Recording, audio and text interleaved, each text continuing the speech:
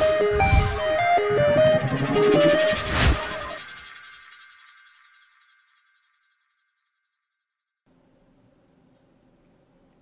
and welcome to Bits of Blender. I'm here with my boy Richard. Hello! And we're going to talk about saving and loading files in Blender, because in Blender it's a little bit different than the Mac or Windows user interface. So pop open Blender, and let's say we wanted to save this file. Go under File, Save. Notice that it's Control W in order to save a file. And then you can select your location. P is for parent directory, so if I clicked on P, it would bring me back up to the admin directory there. I'll just save this to the desktop.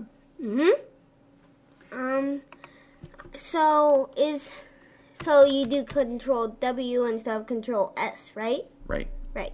That's right. And I think of it as you're writing a file, and the word write starts with a W. That's the way I remember it. So we'll just call this junk. We could call it junk.blend, but it'll go ahead and add the extension. I'll do save. Notice I clicked once and nothing happened. Well, actually something did happen. This field lost focus. So we left focus here, and now we can actually click on this button. And then I happen to have a file already called junk.blend, so it has to overwrite it. Now watch, when I do Control W, like let's say I change this file and I do Control W, it'll say save over. You'll get that every time when you save a Blender file, is that it'll ask if you want to save over the old one. And just go ahead and click that or hit enter. So another thing, when you do look at this window, it's really different than what you might be used to. Right now we're viewing by name. You can also view by extension, time, file size. Now when we're looking at time, you like to say, hey, where? I can't see the time.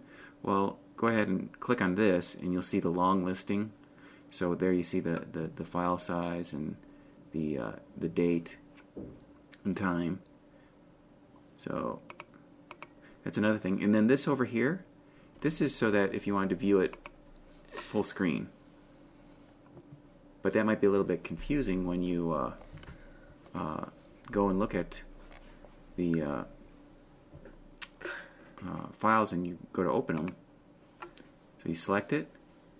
So let's say we're going to open Mouse and Blend. Click on that and open. And one more thing I wanted to show. I'm going to go ahead and open a new file. Erase all. That's okay. And I'm going to show opening images, loading images. So I'm going to just split this for now and look at the image editor. And an image is a separate file. So when you're managing that file, you're going to have your own open, new, and once you have one open, you'll see a save here as well. So you need to remember to do that separately. So let's say if I want to open an image, I can just click open, and it's the same type of thing here that we're looking at. But it happens to be in this window. Notice it's in this window as opposed to we had the whole window open.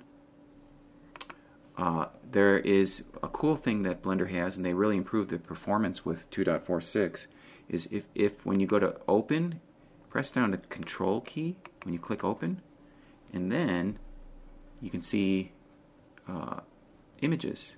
Yeah, that's really cool. I like that part. Then click on one to select it, and you'll see the name up there.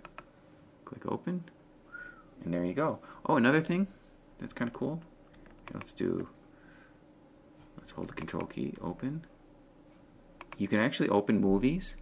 So if I click on this guy and open that movie, you'll see you can click play, but you'll notice, gee, I don't see the movie playing. Hit escape. Under view, oh, I'm sorry, it's not under view, is it? Hit N, and what we can do under N, click auto refresh. N is for image properties. I got auto refresh clicked now. Then when you press play, you can actually watch a little movie right there. Pretty neat. I like that. All right, thanks a lot.